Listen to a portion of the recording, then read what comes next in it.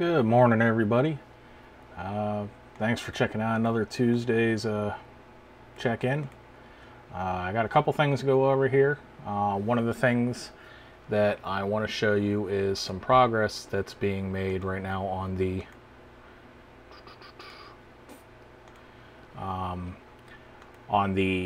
application detection for the automatic profiles.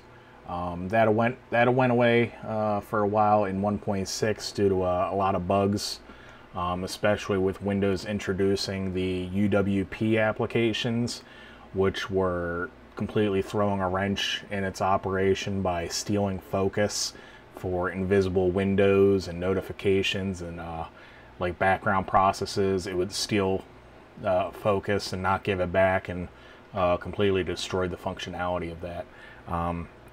But I've made some changes to it. We're going to demo it here real quick.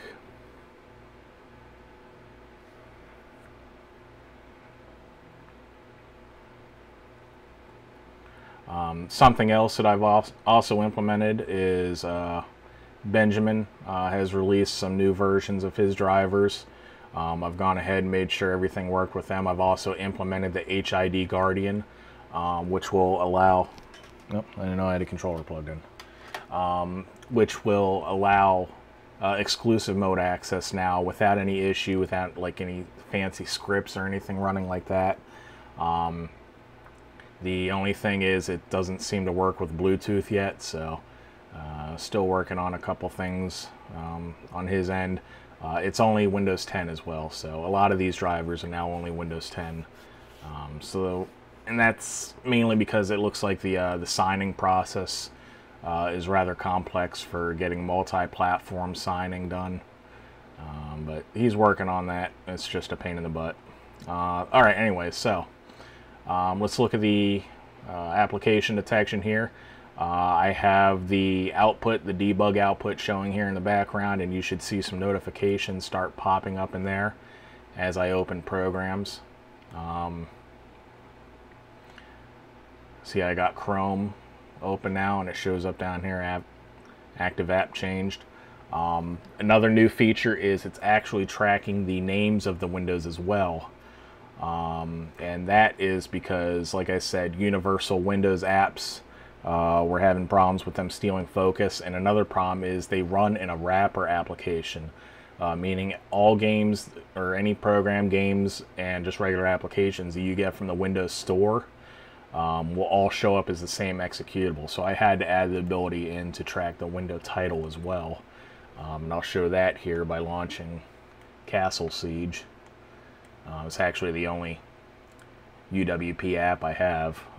I don't care for them much, but some people do. So, and down here you see that it shows up as application frame host.exe. And that's the bug. They all show up as application frame host.exe. But, you know, now that we're tracking the name of the window here, we can get the actual game and see that it's Age of Empires, and you can set a profile to run with that. And like I was also talking about background applications stealing focus and not giving it back, well, here you go. That stupid Windows game panel bar tried to steal focus, and then it didn't give it back to Age of Empires. What I'm going to do is I'm going to implement like an ignore list or a blacklist into the program, where you can define your own things that like to steal focus and not give it back. Like if I were to get like an email or a notification or something right now, that would pop up and steal focus and not give it back. So there's a couple things that people are going to have to add to a blacklist, and I'll leave that up to the user. They can define that as they wish. And another thing, something that you need to be cautious of, when I release this new version, the debug, like memory dump bug reporting issue thing, which I still haven't found a good name for, since it's taking the log and copying the log into that actual memory dump, it's going to see all these window changes, including the names of windows. So if you're looking at things that are, say, private, that you don't want advertised when you send me a debug file. It's a good idea to close all of your browser windows and then restart InputMapper before you do it, because as you see here, I'm going to go ahead and do it. See, it's tracking the names of the windows as well. So, and that happens. That happens even if you're not changing applications, but you just change tabs. Let me scroll down here. You'll see that it gets that notification as well. So just something to be cautious of if you're submitting me any bug reports or anything. Another thing that I have been working on is the installer. I mentioned that Benjamin released some new drivers. A lot of them are more stable, so I've been starting to include them into the installer.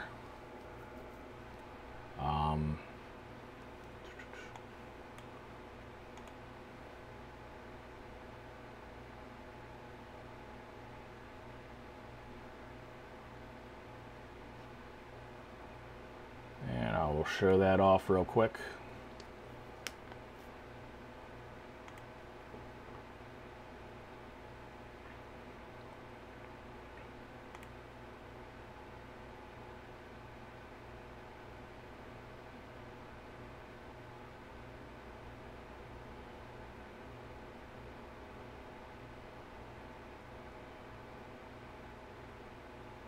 The installer is a little bit bigger now since I'm also including all these optional drivers, but you'll choose what's actually installed to your system. So just because the installer is bigger doesn't mean your end program is going to be bigger, because you might not necessarily choose everything that's included in the installer.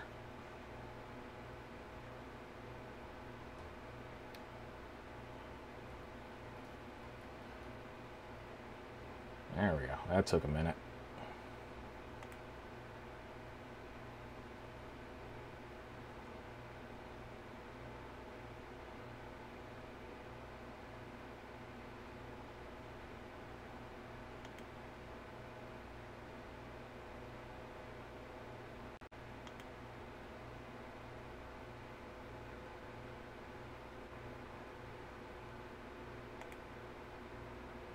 There we go. I think my computer is running a little slower because I'm actually recording locally here today, so it's probably eating up a lot of my hard drive speed here. But now there's a custom option here. You can go in here and here's your drivers. The external language file, that's just for people that are doing translations for me. HID Guardian is the new driver which will block other programs from stealing control of devices that you plug in. So it'll make exclusive mode possible again in Windows 10 without any fuss. Like I said, the only stipulation is it's not for Bluetooth yet. It's only for the wireless Sony dongle or USB. Next we have the Fireshock drivers, which will allow for our DualShock 3 Move navigation controllers, as well as probably some other ones coming in the near future.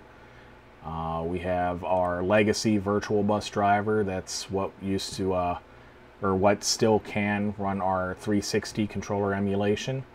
And the new VGEM from Benjamin, and that's the new 360 and DualShock 4 emulation driver, but it's only for Windows 10. But if you got Windows 10, it's recommended to use that one. So, yeah, that's about it. Not a lot of progress. This getting the installer to work with all these drivers was a complete headache because each driver has all kinds of special conditions it likes before it can install, and I would fix one and then two more would break, so it was complicated, but I got it done. So expect that to come out probably in the next day or two. Right now I'm just in the middle of testing it on other operating systems. Like I said, it's only Windows 10, but I need to make sure that the Windows 10 32-bit installs the proper 32-bit drivers, and I also need to make sure that Windows 8 and lesser don't accidentally install those drivers and try to screw things up. So That's it for today. Everybody have a good one.